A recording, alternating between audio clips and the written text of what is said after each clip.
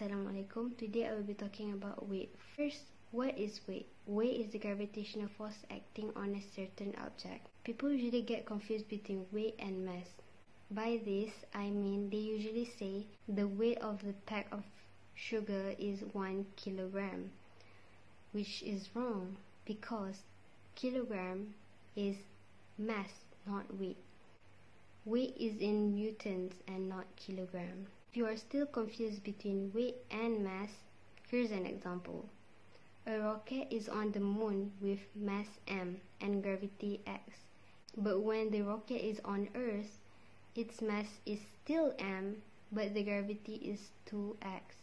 From this, we can conclude that the mass remains constant everywhere, whereas for its weight, it depends on the gravitational force of that certain place. As we all know, Newton's second law of motion states that F equals to ma. From this, we can change it to W equals to mg, which W is for weight and g is for the gravitational acceleration. That's all. Thank you. Hope you enjoy.